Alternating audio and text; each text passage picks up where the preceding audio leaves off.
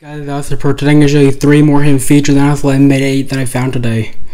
First one, the drag and drop on the iPhone and iPod Touch still works. So, like when I get to here, now when I tap on 3 touch devices, force touch and it'll drag. But on the older devices, it's a little trickier to do. Tap and hold and drag, and just like that, you got drag and drop. Like, I'll do it again. Like, tap, hold, like this, then tap and hold it again, and then drag. This is how you do it for the non-3 touch devices. For the iPhone 6s and 7 users, just press very hard and you can get the drag and drop on the older device again. So this still works in Notes just like that. Really cool. Next one is the ads in the App Store are now back. Previously the ads were not working in Beta 7, now they're working again in Beta 8.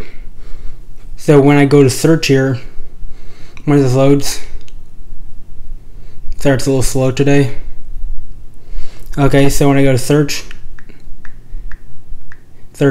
Apple, you'll see an ad pop up right below the developer now. It'll take a minute, it's very slow today.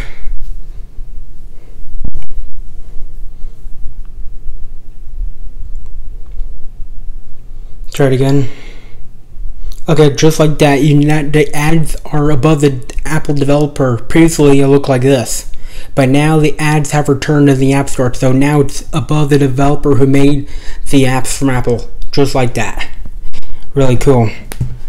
The last one is Photos. The Photo app now creates an album for any social media app that allows to put photos like this. See, like Twitter, it created it automatically when I posted this update for iOS 11 stuff, Beta 5 photo a long time ago. It automatically created an album called Twitter, just like that. So all social media photos will now create albums, so you can keep track of the photos, where you post them, all that. Really cool. So those are the 3 hidden features in iOS 11 Beta 8, and I'm almost at the 4,000 subscribers. So help me get there if you please subscribe and stay subscribed for more videos. And that's it for this video. If you like the video, thumbs up.